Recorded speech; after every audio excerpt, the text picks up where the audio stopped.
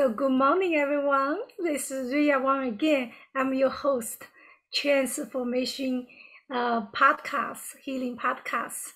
So in this podcast, I interview all of my amazing guests from all over the world. They are here to share the stories, share the wisdom, then also share how do they overcome the challenge, become who they are today. They are here to give you the encouragement, empowerment, and inspiration. That is, I hope that who's listening here who can get some tips that help you living in your daily life. Today, my amazing guest, Maria. Maria. So welcome to my podcast. Please, I want to introduce Maria a little bit, just a little bit, then we'll let her share more about who she is. Maria is, did I say your name correct, Maria? Yes, Maria. Maria is the meditation teacher. Also, Maria, you say you're meditation, also is a well-being coach. So Maria, would you like to introduce a little bit more about you? What do you mean when you say well-being coach? Yeah. So thanks for having me, Ria. I appreciate it. And good morning, everybody, or good afternoon, depending on where you're, good evening, depending on where you're zooming in from. So yeah, my journey was a long one to become a meditation teacher, well-being coach, as well as a breath coach. And so what I do with my clients is I incorporate a lot of different modalities I've learned over the course of my journey into some concise pieces.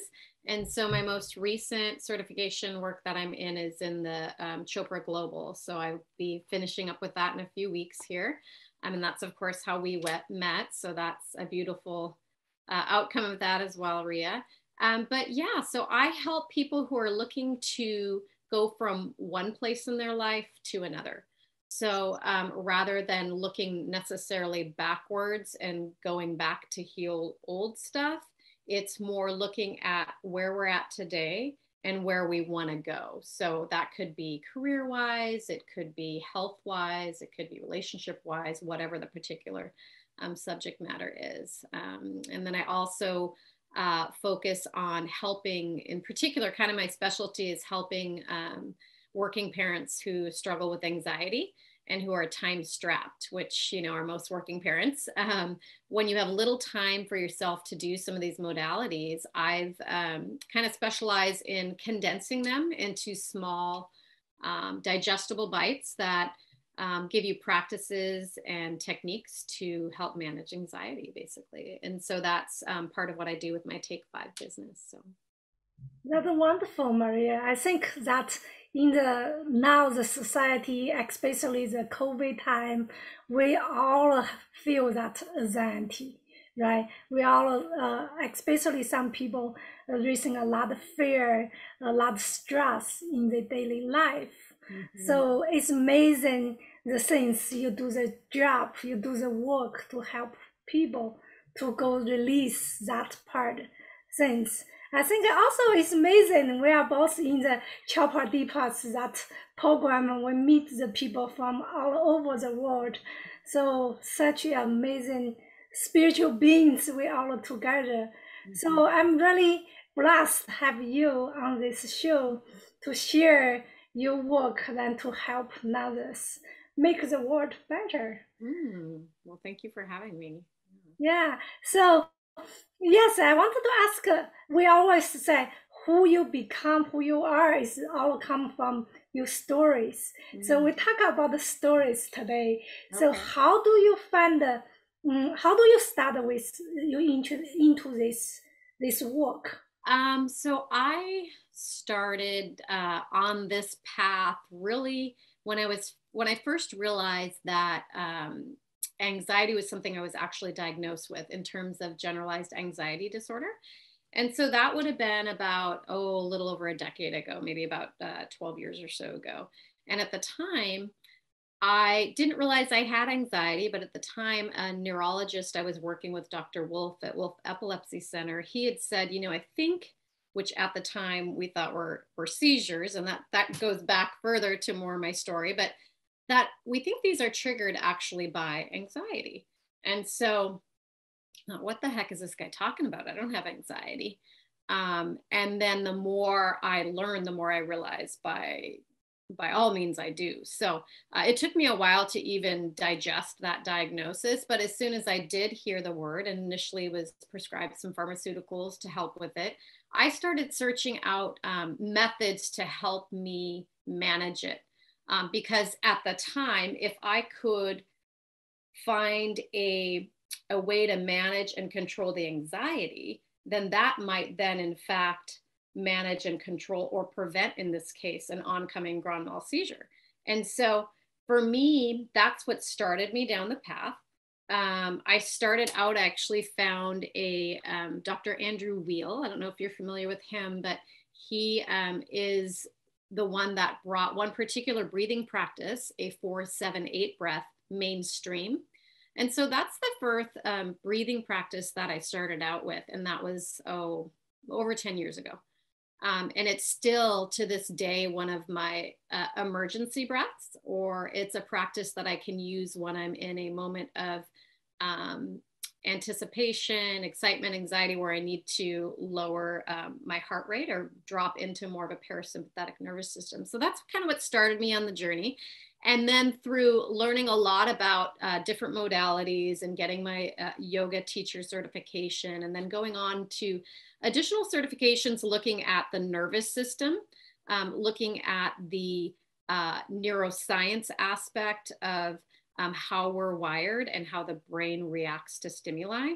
So I just kept digging further and further and further. And what I found in this process is I learned that the techniques that I'd been using for about, let's say it was about 8 years at the time, to manage my, what was then later re-diagnosed as a nervous system dysfunction or dysautonomia, that those were techniques that I was using to manage my anxiety, but at the same time, they were managing this other nervous system dysfunction. And it's not that bizarre because they're connected, right? In terms of everything stems from that parasympathetic and sympathetic balance or imbalance in a lot of cases. And so that's what started me on the journey. I was doing that on the side, teaching, yoga on the side, and doing a lot of studying, but was still working full-time in the software industry. And then the beauty of, or the silver lining, let's say, in COVID in my case, was that as a result of COVID hitting the US, the company I was working for, who was based out of New Zealand, decided to pull out of the US. So I had to lay off the team that was working for me, and then was laid off myself. And so here I was at this crossroads. What am I going to do? Right. And so I can go back into what was maybe safe, expected income, right? The way that I had been raised, you continue to produce, perform, go up the corporate ladder, all those things. Or I could use this as an opportunity to transition. And in a lot of self-analysis and what I was looking at in terms of the world around me, as people that I loved and people that were in my sphere of influence were kind of getting riddled with fear and being just so concerned that they were going to lose their jobs, or that this was going to happen to them, and they were living in this fear sphere, if you will. I was kind of floating on top of that within a bubble, and I attribute, through a lot of self-analysis, people would be asking me, how are you staying so chill through all this? I'd be freaking out if I just got laid off, and this and that and the others happening in life. And I said, it's I attribute it to my meditation practice, all the practices that I was doing at the time. So that's when I decided to go a little bit further and go on a year-long journey through the Chopra program, after doing a few other programs like a breath coach certification, and some others that were focused on mental health and managing symptoms of anxiety through yoga and breath work. So yeah, that's kind of the long and short story of what brought me here to where I'm at today. So Wow, I bet that is a big shift. Switch the job, then going to the new things. I know anxiety is most is come from fear. Then fear beginning. I have that experience many years ago. I was in the really stressful daily life. Then I have the start with anxiety, then getting worse, then become panic attack. I was called 911. Then my high blood pressure was 235. So I go to really, the anxiety that time was really big. I couldn't have the normal, the daily life. So that take me a long way to shift, to become today, to release our anxiety. Then now is also is my passion to help other people. Also invite some guests like you come to here to share your stories, also share your knowledge. How do you help the people, help yourself, help other people to overcome your challenging, to release that anxiety? So we know to release anxiety, help anxiety, have many different tools. But here I would like you share one simple tool, maybe doing a little bit of breath work, if that is okay with you. Then share a little bit of that with us, then to help anybody here or anybody who's listening this, then get something, help them when they get anxiety or even just a little stress. Then we can use that as benefits. Sure. Yeah, we can do that. And I think I'll choose one that would work for any age group. Because if you look at, it's pretty obvious as adults what type of anxiety and stresses we have, right? But what I'm seeing right now in my sphere is that there's a lot of kids struggling with anxiety with the current pandemic and whatnot. And what you mentioned, Riya, in terms of living in fear before anxiety, rooting from fear. If I go back into my early childhood, because I started having these seizures, if you will, which were later re-diagnosed, but I never knew when they were going to happen. And so I walked in fear daily, not knowing when this was going to come up. And so I think it was so ingrained in me. And that's just one example. But if you look at now these kids that are born during this pandemic, or that have lived through it, is that they're used to now this constant level of what's the next thing that's going to happen? What's the next variant? Are we going to have to get something else? What are we going to be able to go back to school? Do we have to mask? All this stuff. So it's a lot, right? It's a lot on these beings that are just starting their journeys. So the breath is such a powerful tool because it helps us reset our nervous system. So if you think about how you are just in a normal day breathing, you don't really think about it. We breathe and we kind of take it for granted. But what happens is when we're in a moment of anxiety or in panic, oftentimes the breath will get short and up in the chest and it'll be constricted. So one of the ways to really easily drop into a longer breath cycle is just a practice where we extend the exhale. And so there's different breathing practices or pranayama practices where you extend the inhales. There's some where, it's sequential. There's some where you extend the exhales. And when we work with extending the exhales, those have a more calming effect versus some of the breathing practices that have a more energizing effect. So we'll just start with a little short breathing practice. And so I encourage you, sometimes in order to really get into your body, you can close your eyes, but oftentimes we're not in a situation where we feel comfortable closing your eyes. So whatever works for those that are here with us.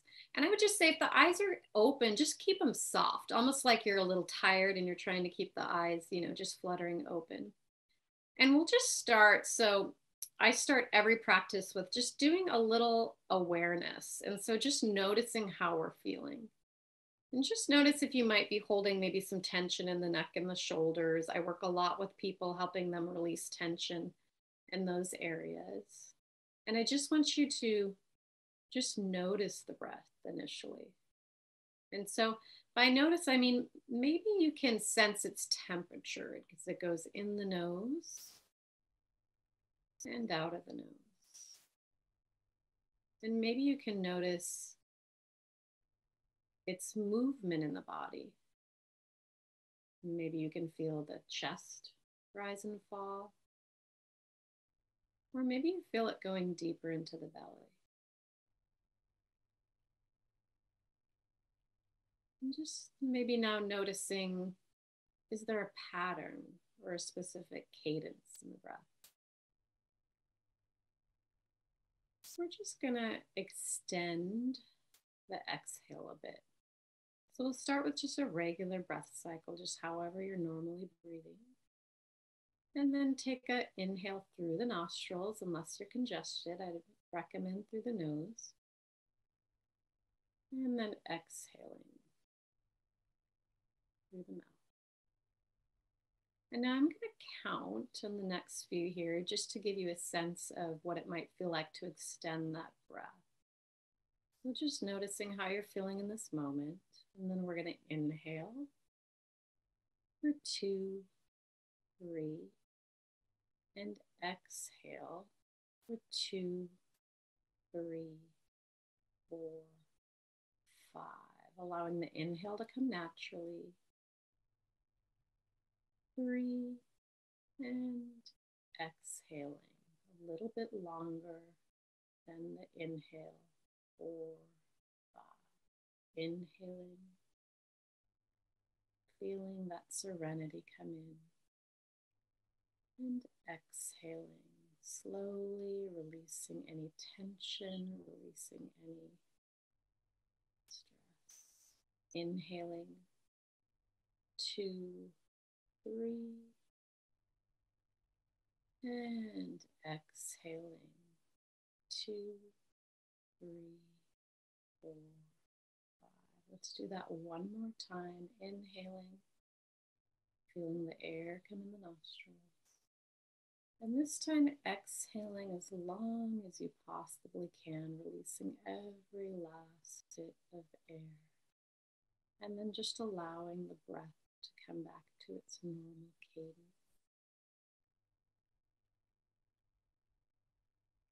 I just want you to notice. Notice how you're feeling. Notice maybe a shift.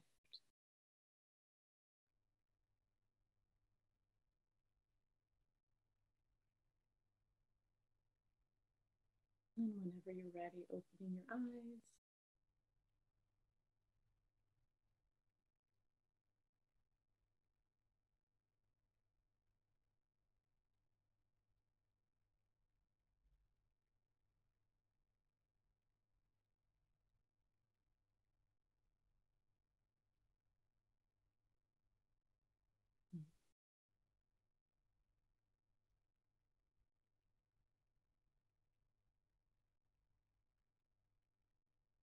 So just noticing, Riya, the state that you're in right now, very relaxed and calm state. How are you feeling? Oh, that was amazing. So, I started my morning with courses, study, coaching, and with clients. Then think about have this podcast show also. So all the things getting so busy, running. So now I feel so much grounded and be the present. Sometimes I think even I'm the meditation teacher, but sometimes I getting cut off in my own world and forgot how just simple breathing exercise is powerful. Yeah, sometimes we need to slow down to speed up, right? So I think it's one of those things where I know I found myself in the hamster wheel of productivity, working, taking care of kids, taking care of aging parents, trying to take care of my own, health, all those things. And so you get so wrapped up in the doing that you're not necessarily just being. And so sometimes when we slow down, and in my experience, breathing practices are just one piece of a lot of different pieces that go into my pie of well-being. And it really takes quite a few, but the breath is the quickest way to get into the body. It's the quickest way to stop the rushing and the maybe the chaotic monkey mind, if you will, is to just notice and then slow it down. And so, there's a lot of opportunities, I think, to use this within schools, within workplaces. So the Take 5 stretch and breath breaks that I do for my members is basically 5 minutes. They're always 5 minutes. And so 5 days a week, a new one's released. And they're designed to be 5 minutes or less, focusing on either a different breathing practice, or sometimes we just release neck and shoulder tension. But it always starts with a grounding and just noticing how we're feeling, because I'm really a strong advocate of just, if you can start with 5 minutes, that's huge, because as we stack our days, a lot of times, even if we have, let's say, a morning meditation practice or an evening wind down practice, it's during the day when things get chaotic that we might find ourselves more reactive or succumbing to anxieties, and as a result, making fear-based decisions rather than, love-based decisions. And so I think incorporating little 5-minute breaks, if you will, to just connect with the breath and connect with the body is really powerful. So that's beautiful said. I think even little 5 minutes, I think everybody can do 5 minutes breathing exercise, right? So without the breathing, so we don't have life anymore. So that breathing, how important is that's, you talk about the breathing important, make me think about the one time I was traveling in Tibet. Then in the monastery, I see the bunch young monk in there. Then one young monk was teaching. I was really curiosity to ask them, so what you are teaching? Then the younger, I think that the monk probably just 7-8 years old. Mm-hmm. Then he said, I'm teaching breathing, how to breathe. I said, wow, how are you teaching is that? Why are you teaching that? Mm-hmm. Then I can't believe he's that young. Then he talked like an old soul. Mm-hmm. He said, that is the only thing we cannot live without that. So breathing exercise is every day we need to breathe. Mm-hmm. So that's what he's teaching every day. Wow. Yeah. I mean, if you think about it, it's free, right? It's a freely available tool. It's always available to us. We're never without it, right? And it works so instantaneously. So I'll give you an example for those that struggle with anxiety and are maybe on a pharmaceutical like a lorazepam or an Ativan or something that's kind of an emergency pharmaceutical, which I was for a time. Those take a while to kick in the body. Well, my breath, I can drop into a breathing exercise and go from fight or flight into a restful parasympathetic state within about 3 breath cycles. I really truly believe that 3 breaths can change the world, because they can change our perception of what's going on externally by taking a moment to go internal. When you're focusing on the breath, it brings you internal versus the external chaos. And so I think 3 breaths, if we all take them before we make decisions or before we respond back when in a moment of conflict, or before we're up to give a presentation, or whatever it might be that might be causing some anxiety or angst. It's just a really powerful tool, 3 slow, deep breath cycles. So thank you for sharing. That was beautiful and easy, simple to benefit everybody to use as in their daily life when they feel the anxiety or stress, even just for, I think just for a little relaxation, that help our body also relax, create the gap. We're learning in the Chopras courses, talk about a lot gaps. So what between the thoughts to thoughts, then between our breaths to next breath, all of the gap give us more energy, right?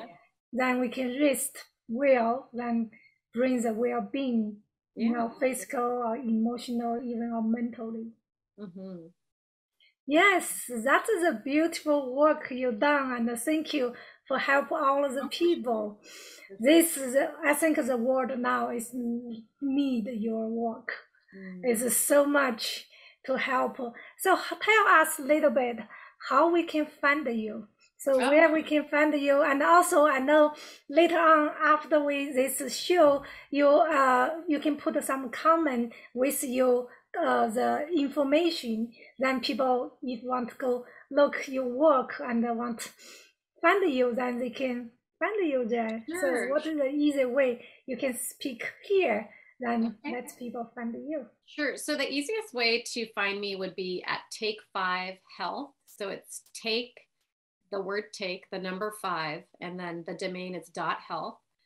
Maria P. Mays on Instagram, or Take 5 Health, no dot, on Instagram, as well as Facebook and LinkedIn. So any of those will drop you into Take 5, which is just my website where I, one, you could sign up to become a member for like the price of a cup of coffee a month. I work with a lot of small businesses where they have, we have team packages where teams will purchase this for their staff. Since I spent years in the software industry, you know, a lot of desk time and a lot of this business versus this. And so we work a lot on that. The other thing you can do there is if you go and subscribe, you can, once a month, I release a Take 5 outside of the paywall, meaning it's freely available, and I publish it. And so there's a coherent breath that's on there that you'll find breathing practice. And so, and then it'll have some information too, if you sign up on subscription, on upcoming courses that I'll be offering, specifically in terms of taking your power back from anxiety. And then opportunities to be coached too, if that's something that you're looking for, more one-on-one stuff. So Take 5 Health on all the social media outlets, and then Take 5 Health on the web. Beautiful. Now we know where to find Maria. Then, and also I wanted to remind a little bit. This is how I found Maria. Is Maria was shares beautiful the Ayurvedic the food, the recipe, right, Maria? Yes. Oh, yeah. So I had shared, I think on a blog post, yeah, there was a pomegranate salsa recipe, which is really good. So the other thing that I try to do in terms of my offerings is keep them kind of light and fun, because we have enough heaviness in this world. And so if we can condense them, because we don't have a lot of time, but then if we also can keep it light and more practical and relevant. So sometimes I'll do wine and yoga classes, or in this case, I had taught a chakras and Chardonnay class where we did some pairings of food and wine, and then learned about the different energy centers in the body and did some breath work, of course. And so this was a salsa that I had found and modified a little bit to pair with a beautiful Pinot from California. So, so yeah, it was fun. It was nice. It was fun. So yeah, you saw my recipe, and that's how we ended up here. So yes, that's why I was like, wow, that's a beautiful recipe. I said, oh, I definitely can look it. Then I looked at that, then I found your website. I said, wow, that's beautiful. I think that's what I connect with you. Then I say, come on, share this your knowledge, share these things in my group. Yeah. So thank you. Yeah, absolutely. Yeah, it's full circle, right? There's all these different things, from our nutrition, what we're putting in our bodies, to how we're treating it, how we're breathing, to sleep, to the meditation. You know, it's all of those things. And so, yeah, I'm really grateful to share this time with you, Riya. I appreciate it. And I have to tell you, I'll end with, so my nephews call me Auntie Riya, because when they were younger, they couldn't say Maria fully, so they call me Auntie Riya. So I'm Maria too. Oh, that's why we mean to be to connect. Yeah, I think so. We share the same vibration of one name. Yeah. Yes. Before we close that, do you have anything wanted to tell about the with our audience, with our? I would just say, don't underestimate or forget the power of your breath. So when you're in a moment of overwhelm, when you're in a moment of feeling like your buttons were pushed, I got 2 teenagers, so I know about that. Whatever it might be, where you feel like you're kind of coming out of your skin, or you're feeling anxious, or you're feeling that fear set in, your breath is probably the most powerful tool you have. So if you can just stop, close your eyes. If you can't close your eyes, just keep them open, but notice it. Just notice how you feel it, where you feel it, what the temperature is, and then just slow it down for 3 breath cycles and just see how that might change that circumstance for you. Thank you. Thank you. Thank you, everyone. So thank you. You are listening here. So don't forget to put your comment below, and you know where to find Maria. So I will see you next Tuesday. Yeah. Transformation Healing Podcast.